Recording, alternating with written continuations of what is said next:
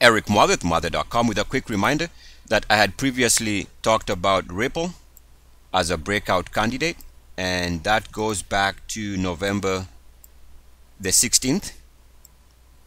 And right now, if we take a look at the chart, we can see that it is about to clear that level.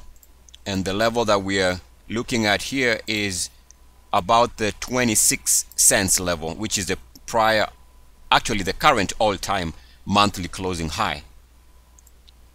I'll provide a link to this video in the description of this very video.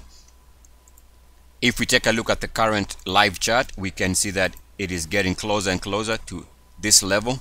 So if it can clear that price, that will be a breakout to watch. And again, the level to watch is 2599, or we can just say is 0.26.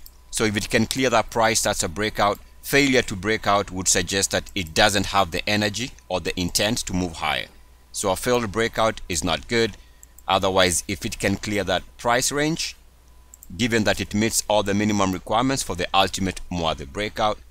And for more about the ultimate Muathe breakout, there should be a link in the description of the video. Otherwise, what this needs is a clear breakout above 0.26. Eric Muathe, Muathe.com. As always, good luck, peace, and blessings. ERCS.